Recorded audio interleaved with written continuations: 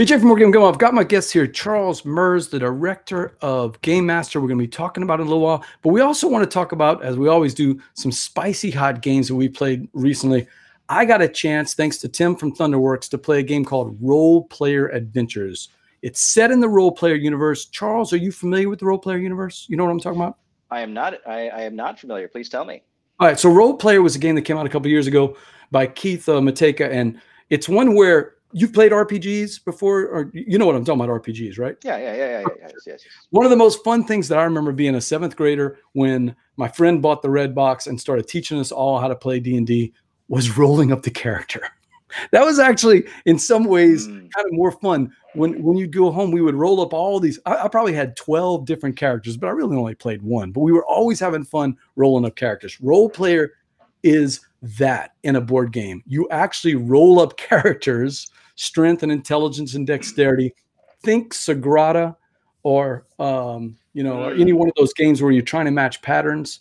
I'm trying to think of the game that is very close to it, but Sagrada probably the closest link to it. But in terms of a great theme of trying to become an adventurer or a fighter or a cleric or barbarian. Well, a lot of people wanted to make the characters, but then they wanted to do something with them. And that's where Keith came up with the idea of Role Player Adventures. How about if you take those characters, or if you didn't have one like me, and you get, man, if you've ever played D&D, you know what this looks like. This looks like a D&D module. It's got the cover and the picture, and you're going to take the characters you roll up and you're going to adventure with them. The one I have is 3 different adventures.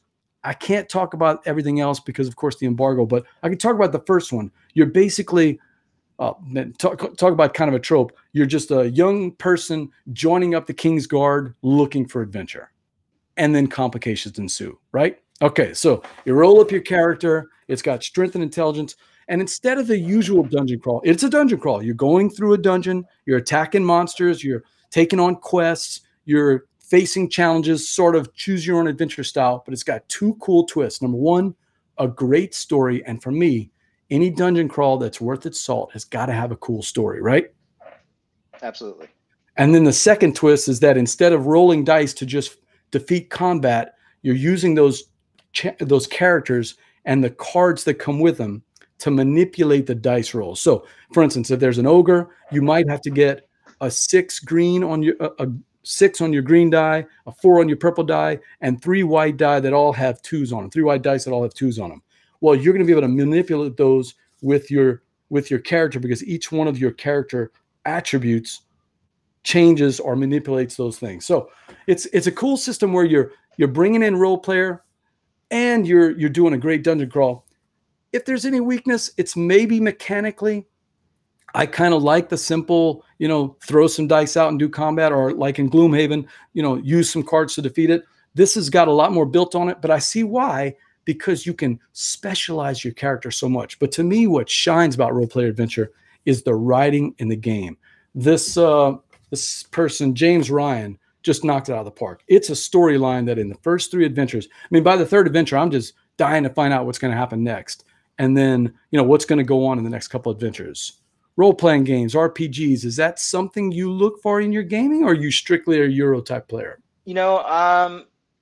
I wouldn't say strictly Euro type, but because I think the lines between, what is and isn't Euro, what qualifies, those in the last couple of years just gotten completely blurred.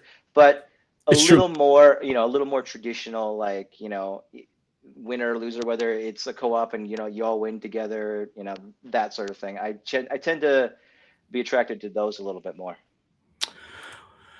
You said blur, and look, there's tons of dice in here, right? So you look at it and you think, okay, this is just your basic Ameritrash. But when I tell you about all these cards that manipulate dice up and down, and an economy that you're trying to buy, and all these strategic elements that you're doing to meet the quizzes and the quests, you know that at its heart, it's another one of those classic hybrids where you're taking this character and you're using some Euro mechanics to build up that character. At the same time, you get the story and the dice and the luck that everybody likes in a classic Ameritrash. And that's Role Player Adventures. I can recommend it for the story. Mechanically, maybe not exactly what I'm looking for, but it's going to make a lot of other people happy, you know, with the game. It's out on Thunderworks, and it's still out on Kickstarter for a couple of days if anybody wants to check that out.